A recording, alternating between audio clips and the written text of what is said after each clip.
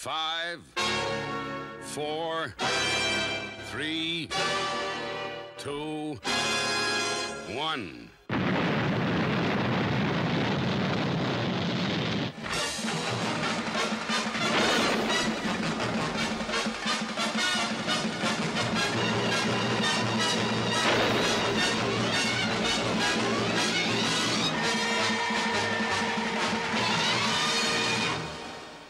Hello humans, this is Retro Rocket Man, back again with another video. It's been a little while. Today I'm going to be having a go at redoing this foam rock that I made. It's been painted but it's not quite good enough. And what I used was a can of foam fill used for filling in gaps and stuff like that. You simply just shake it up and spray it till it makes a little foam ball, and once it's cured, this is what you end up with. So I'm going to pull out my Rambo knife and I'm going to take the top off it. It's just a little bit too round, so I'm just going to carve off some of this excess foam just to flatten it out a bit. Being very careful, I don't want to cut myself.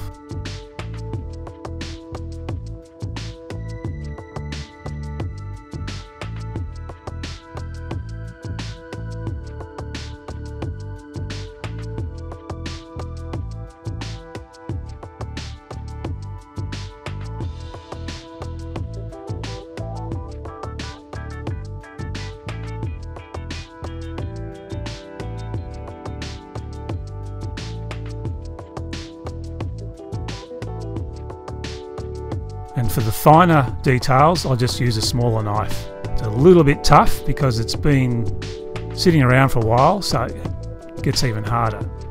And just taking my smaller knife, I'm just going to trim off some smaller areas, just fine tuning, and also carve in a few more irregularities so it looks a little bit more random, just to give it more texture and interest.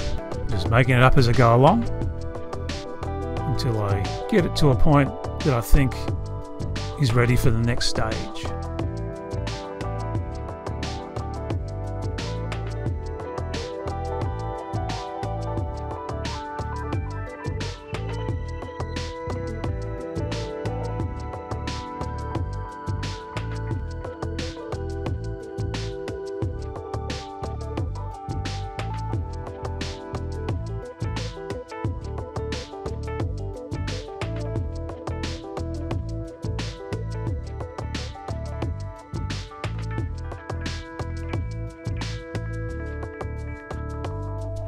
Now the next stage is using some PVA glue mixed with a bit of water just to thin it down a bit because it can be quite thick.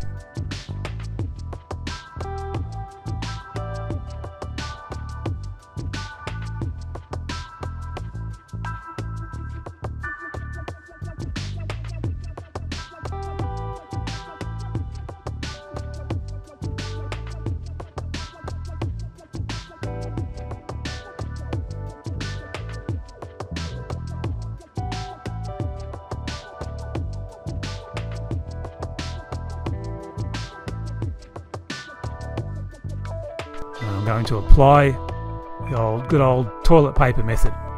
So mixing a bit of water into the glue just to thin it out a bit so it's even more absorbent. And taking my trusty toilet paper, I'm just going to tear off random pieces and liberally stick it to the surface of the rock.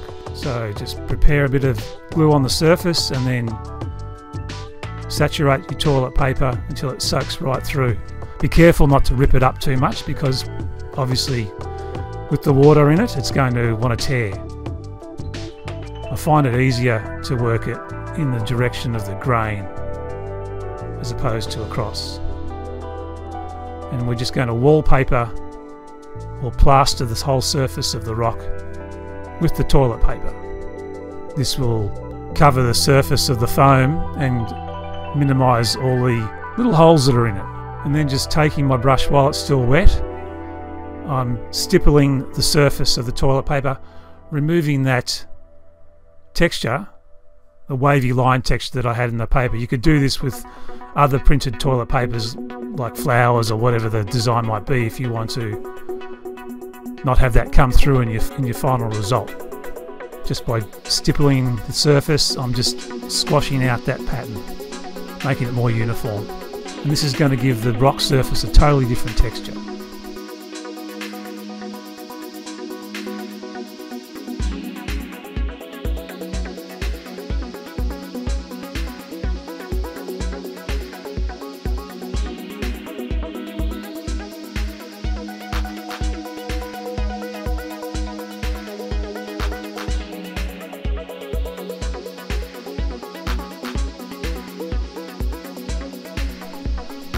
Once all that's dry, now I'm just going to prime the surface with a flat grey primer. This is going to give me a good idea on the overall effect.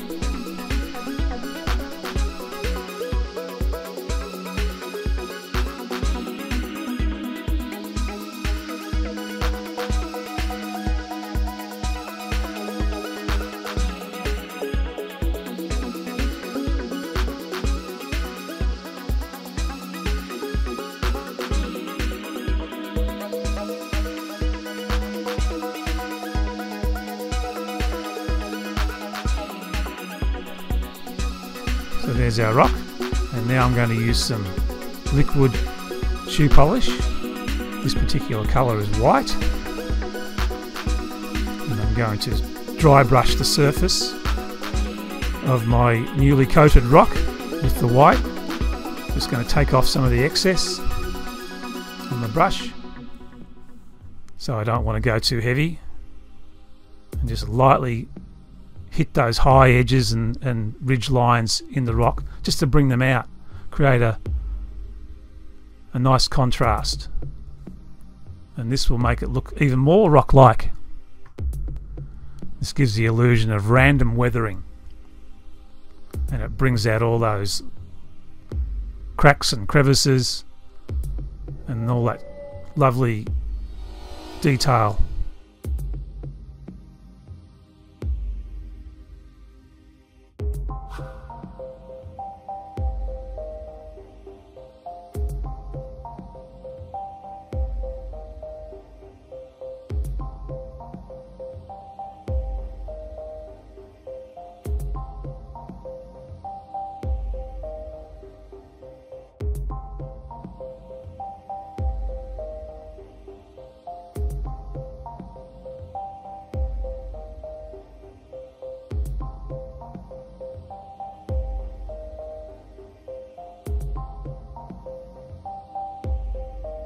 Now I'm just hitting random edges with a bit more of a heavier concentration of the shoe polish, just to give it another level of contrast and detail and depth, where these certain raised edges might look like it's even copped more exposure to the elements. Just gives it much more interest. Looks like the elements, wind, rain, sun, sand, have all weathered this rock. Just gives it a much higher level of realism.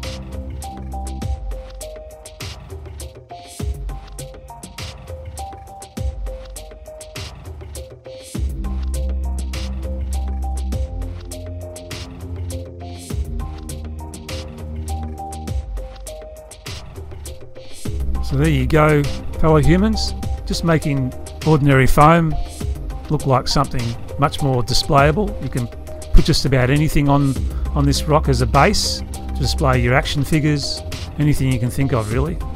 It just brings everything to a new level.